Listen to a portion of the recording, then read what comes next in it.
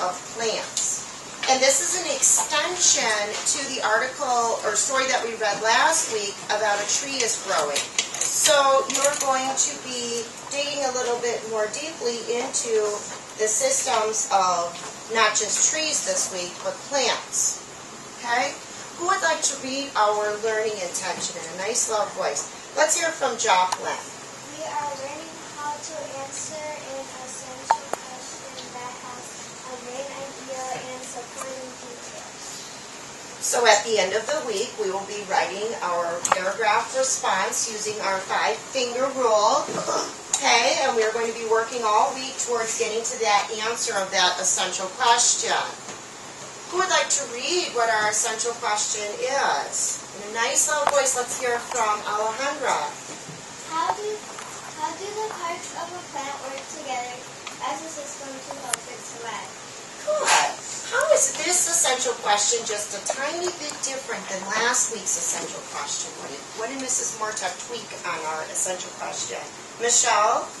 Plants? Yes. Last week we just focused on trees, which are a plant. So this week we're going to focus on plants in general. Okay? And today's success criteria is just our first bullet point. We will know we are successful if we are able to conduct a close read by highlighting and annotating the text. And then along the way we can record our connections, questions, and new learnings. We will start out today with having a close read, and then after our close read we will be getting into our think tank groups to share out our ideas and make our posters. Okay? Before we get started, let's review our parts of a plant. Last week we learned about the parts of a tree, and the parts of the plant are very similar. So what was one part of a tree that we learned about that works in that system? Maddie? The roots. The roots. They are a very important part of the tree and of all plants. What's another part of a plant or tree? Yes? The leaves. The leaves. It just takes a while to get into the leaves so the leaves can see. Very good. And she remembered that vocabulary word, absorb, which you are going to see again today in your reading. This week, we're going to expand our knowledge and dig a little bit more deeply. They have jobs that help the plant survive. And one of those things is this part.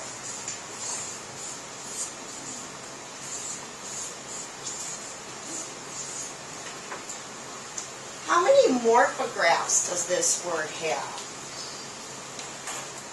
Marius? 2. 2. What are the 2 morphographs? Re. Produce. And produce. What have we learned so far about the morphograph re? What does that mean? It? Again. Okay. So if we know that re means again, I know when we were working with the word produce as a vocabulary word, some of you knew what that meant. What does produce mean? Gavin? To produce again. So what does produce mean? If you're producing again, what are you doing, Amrit? Making. You're making again. The H, okay. What is P-H-O-T-O? What's this word? Photo. Photo, okay. In Greek roots, this word photo means light.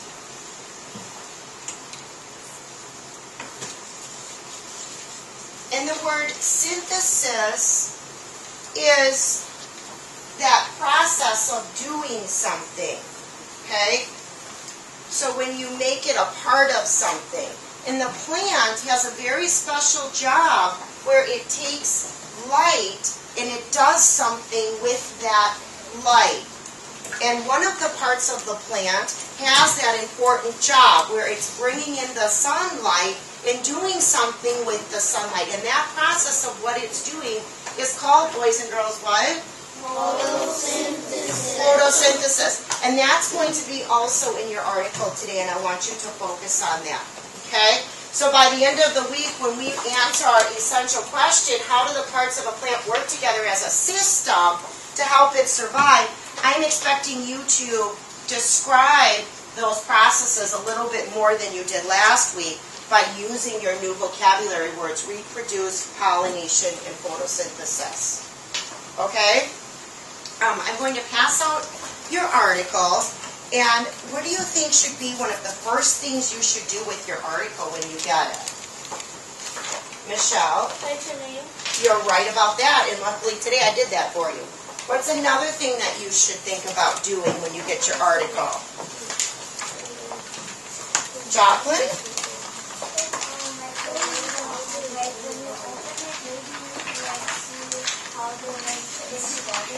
Good. How they put it together, how they organize the text. There's a special place in the front that you can look. It's a nonfiction text feature that helps you understand how the author organized the text. Gabriel? Table of contents. A question that we have about the text. So we have new learnings, questions, and what's the other reason we might be highlighting the text? Alexis? Connections. Okay, so remember, when we read and we highlight for a purpose. So when we are highlighting, we are recording in the margins our purpose for doing that. It's either a connection, a question, and a new learning. And I'm hoping today that you have some connections for sure, because there should be some connections from last week's article. Does anyone have any questions before we get started? Okay, great. You may get started.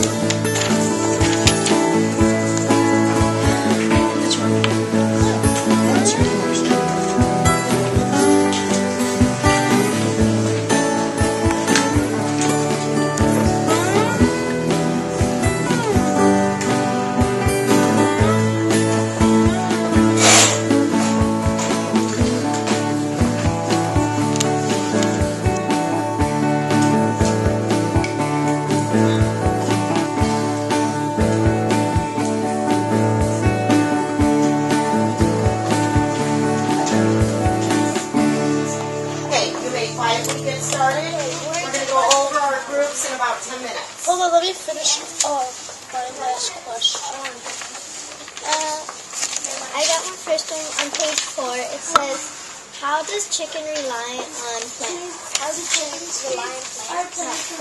You can read this. Chicken rely on plants. That's a good one. Okay, just need one question. One question. What does minerals mean? What does minerals mean? Oh, minerals? Yeah. Or what are minerals? Yeah. Share out. You should be looking in your packets or your charts. Gabriel, your group can move on to connections and new learnings, okay? Yeah.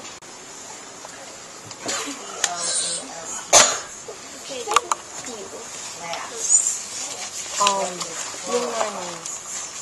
Sunlight helps carbon dioxide mix in water to make a sugar.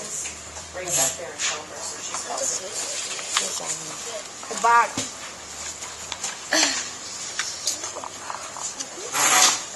Gabriel, you're a pretty good writer. Yeah, you write really fast, which is cool.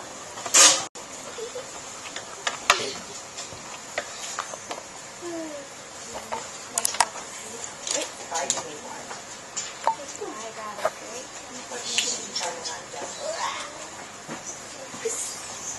So as we are listening to the new learnings, if you hear one of those vocabulary words, I want you to show them the signal that you're thinking like they are thinking. Okay, what's our signal to show people that we're thinking like they're thinking? Okay, so we are looking for the words reproduce, photosynthesis, and what was our other one? Pollination. Thank you, Michelle's group. Can we have a little applause for Michelle's group? Nice job working together. Okay, let's hear from Donovan's group. The new learnings, please. Photosynthesis is the process that plants use to make food. Plants and trees are alike because they need food and water. Okay, great job today, boys and girls. Tomorrow for our second read, we will be thinking more closely about those questions and getting at answering that question part of our charts. But you did a great job today recording ideas and working together in your think tank groups. And remember, as the week goes on, we want to be thinking about answering that essential question and using those 3 new vocabulary words in our answers.